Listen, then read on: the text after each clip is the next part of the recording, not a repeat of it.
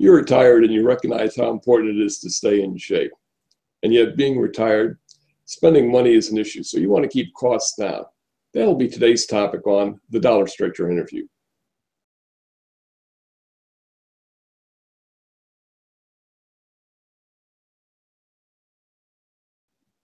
Hi, I'm Gary Foreman, editor of thedollarstretcher.com. I'm a baby boomer, and I do recognize how important it is to try to stay in shape. And being frugal, I want to keep my costs down. To help us find out how to best do that, we've invited Kimberly William Evans of funandfit.org to join us. Kimberly has taught fitness on 4 different continents and 4 different languages for 30 years to over 20,000 live participants, which is a lot of people. And she describes herself as a boom chicka boomer, and we're going to ask her what that means.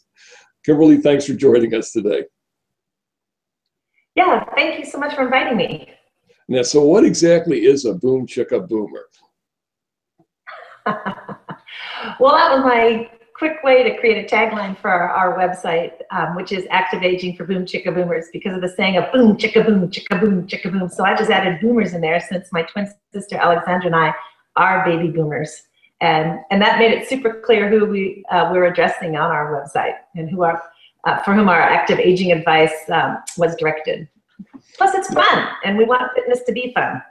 It should be. It should be. Now, let's look at some practical ideas. For someone like myself who wanted to get back into a regular exercise program, is there some place to find bargains on exercise equipment if we wanted to do a home gym?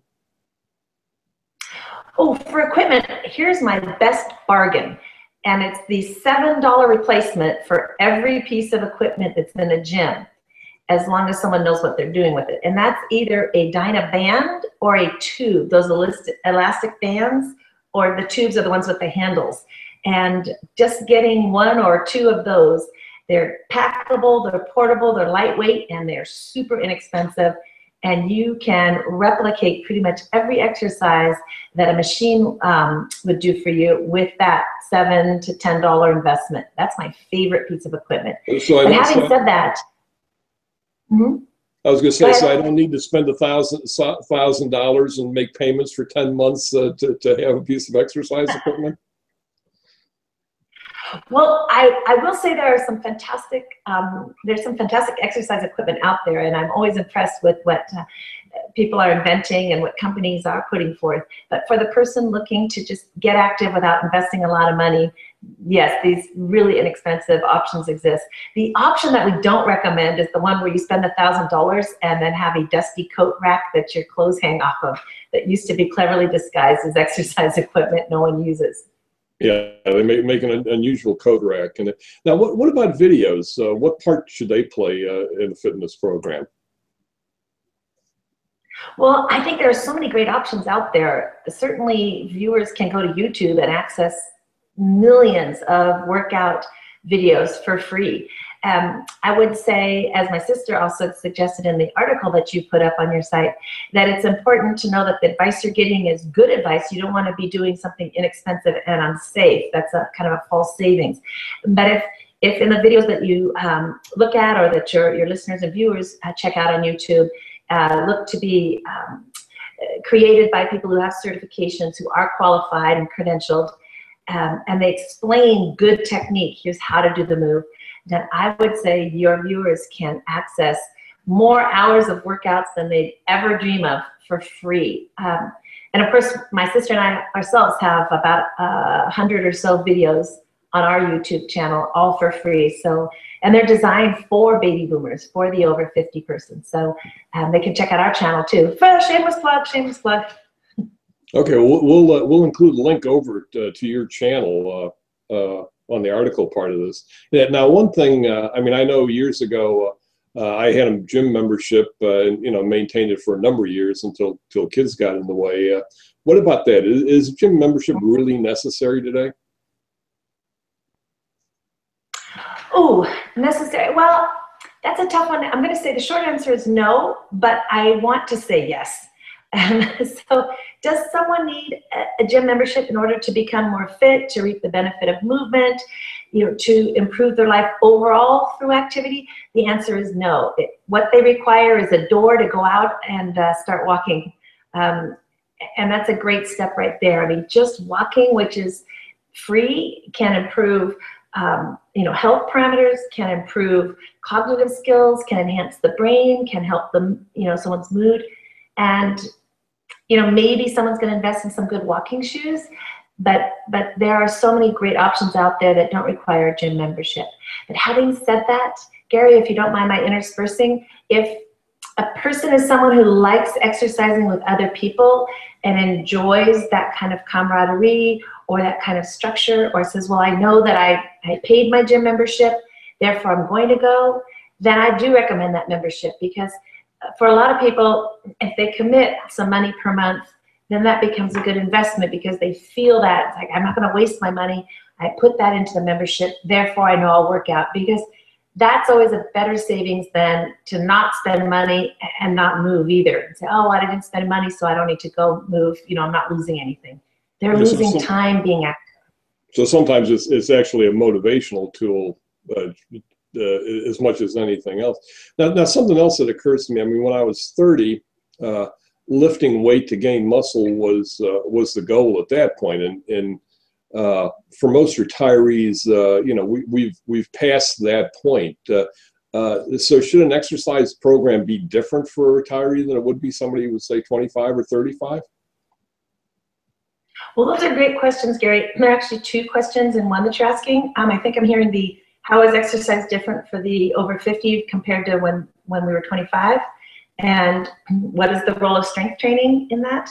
And for the over 50 person, and especially the over 65 person, and we've seen again and again from research that it's never too late to start a strength training program. And in fact, for function, for the ability to continue doing the things in daily life that we love doing, strength training is really key. And I would highly recommend it, especially as we get older. So the more decades that pass, the more important strength training and resistance training become in order to continue living our lives the way we currently do, and functionally being able to do the activities that we enjoy, or the ones that we want to add post-retirement. That's not to gainsay cardio or aerobic activity is also extremely important. It just meets different goals. But if somebody said, I'm only going to do one or the other, I would say do the strength training. As far as how would it be different?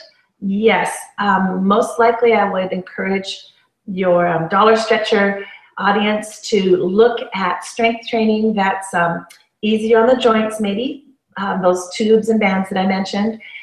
Perhaps not going for as high of what's called intensity or resistance, and still going at least 2 or 3 times a week for strength training, but maybe doing more repetitions at a lower weight to start and to acclimate, and picking those moves that have great benefit without some of the risk, because there are some high risk moves that we might be willing to do at 25, but at 50, 60, 70, post-retirement, I know for me, my joints don't want to do some of the loaded squats and lunges that I might have done 15, 20 years ago.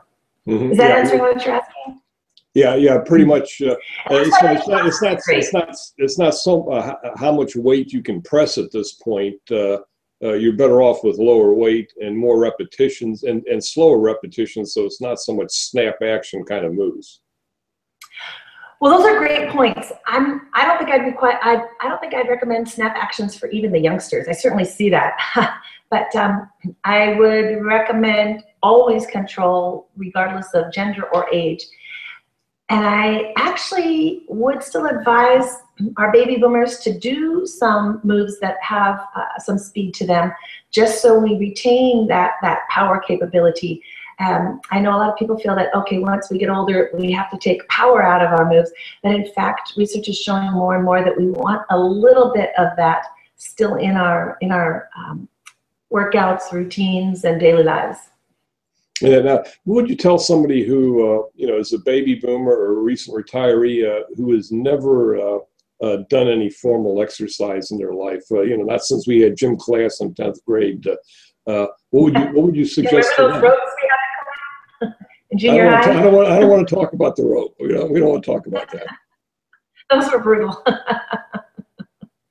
I'm sorry, the question was I'm sorry, say it again. I got distracted by the what would you tell that person that, you know, hasn't been in a gym since 10th grade? You know, they've gone decades without any formal exercise program. Oh, I have some great advice for that person. Number one, it's never too late to start. Number two, start with the least amount possible. This is something my sister and I encounter all the time. In fact, we're developing some really great products that we're going to have on our site that exactly address this, because we've had this question so often.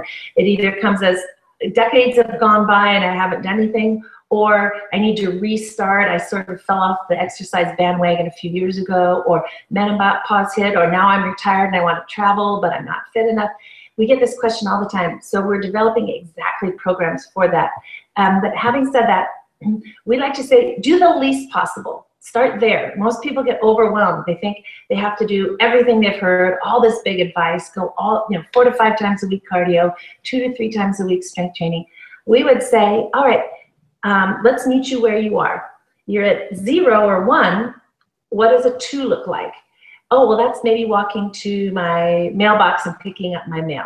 All right, well, that worked out pretty well. What's a 3 look like? Well, 3 looks like maybe I'll take my dog on a longer walk, and maybe while I'm watching a TV show, I'll do a couple of squats, like up and down from my chair during the commercials, just, you know, coming up and down. Or maybe I'll lie down on the floor during those commercials and do a couple of ab curls. And gradually work into it to that point. Well, if I could do 5 minutes, maybe I can achieve 10. If I did 10, maybe I can achieve 15.